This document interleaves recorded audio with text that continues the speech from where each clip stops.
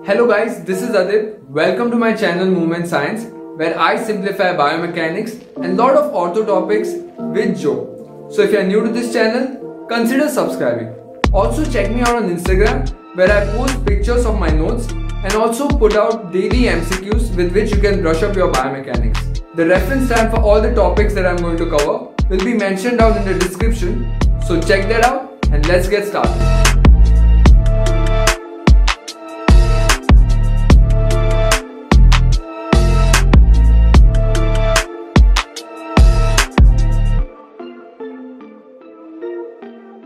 In this video, we are going to talk about the pathology of the hip joint, and this will be the last part, that is the fracture. Under fracture, we will be covering the site of the fracture, the risk factors, and then what happens with age. Okay, so let's start with the topic. So starting with the site, the femoral neck is a very common site for fracture at the hip joint.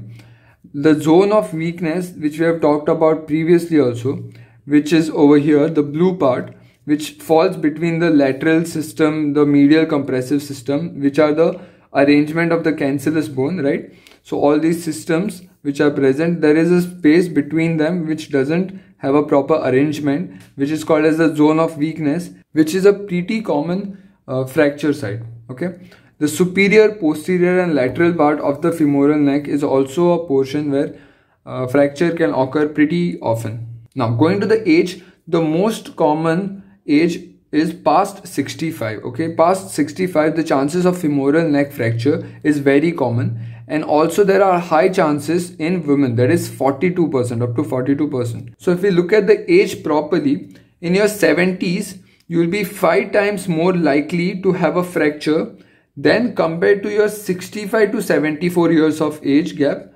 Basically, when you are within your 65 to 74, you are 30 times more likely to have a fracture than compared to your 45 to 65 age gap. So basically, at a higher age, especially in this period between 65 to 74, you are very likely to have a fracture, and this often occurs due to a backward fall that is happening due to your balance issues.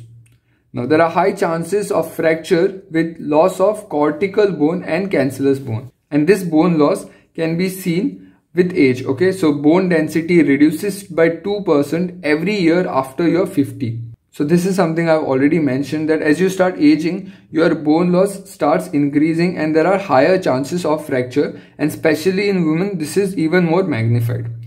Now your gait speed and longer step length can also be correlated to your bone density. If someone has a greater speed of walking and a higher step length, it means that he has a better bone density compared to someone who will have a lesser speed in walking. And now to finally conclude, hip fracture accounts for about half of the fractures that lead to mortality.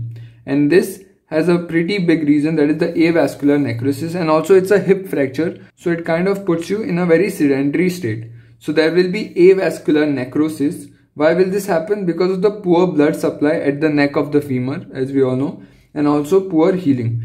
So as we have seen in our videos, that the neck and the head of the femur, it's inside the capsule surrounded by the synovial fluid. So when there is a fracture over here, the healing is impeded by your synovial fluid, right? And also the blood supply is not that great.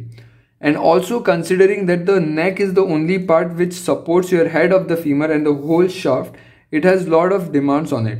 So all these reasons combined together create a very unsupportive condition for your neck of the femur to heal, right? So this is why avascular necrosis is also commonly seen at this site. So with that, we finish off the topic. Now let's summarize. What did we see? We saw the zone of weakness at the neck of the femur, which is very common site, and also avascular necrosis can occur over there because of the synovial fluid and the other reasons. Then we also saw how age is a big factor when we are talking about the fracture at the hip joint, especially the neck. So as you turn 50, after that every year your bone density starts reducing by 2%, and this is even more magnified in women. Also we saw that the age group of 65 to 74 are highly prone of having a fracture, right? And this often occurs due to loss of balance and falling backward, which can cause a fracture at the hip joint, mostly the neck of the femur.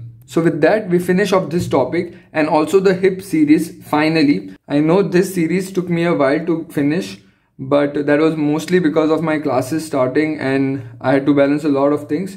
But now hopefully I'll start with the next one, that is the spine. And I'll try my best to cover as many topics as possible as soon as possible. So stay tuned for that. That's all for today guys. Thank you for watching.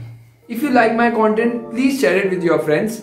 Don't forget to hit that subscribe button and please like the video as it really helps me out. And also let me know in the comment section what other videos you would like me to cover. And see you soon in the next video.